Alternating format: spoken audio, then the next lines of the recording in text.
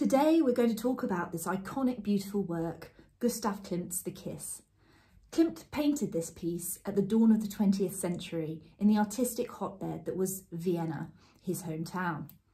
At the time, there was a lot of money in the aristocracy and the bourgeoisie, and that they were frequenting the theatres and the music halls and spending a lot of money on the arts. And Klimt was known as the forefront of this. Klimt was known as a bit of a renegade and a bit of an enfant terrible. But this piece actually really put him on the map of art history, and it put Vienna on the map of art history, being the most expensive painting ever sold in Austria until that point. It's quite typical of Klimt's style of work, a lot of pattern work, a lot of gold, and these beautiful colours. And in Klimt's lifetime, he really produced two types of artwork. He produced commissions, which were generally portraits of the leading aristocratic women, leading bourgeois women of the time in Vienna. They wanted to be painted in all their finery with their jewels and their beautiful dresses, and we see those today.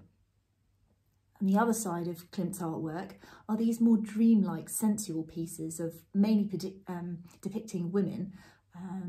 And this piece here sits in between these two types of artwork. Interestingly and unusually for Klimt, he's actually portraying a man, and Klimt really never used to paint men. We're going to look more at the subject matter of this piece in the next video.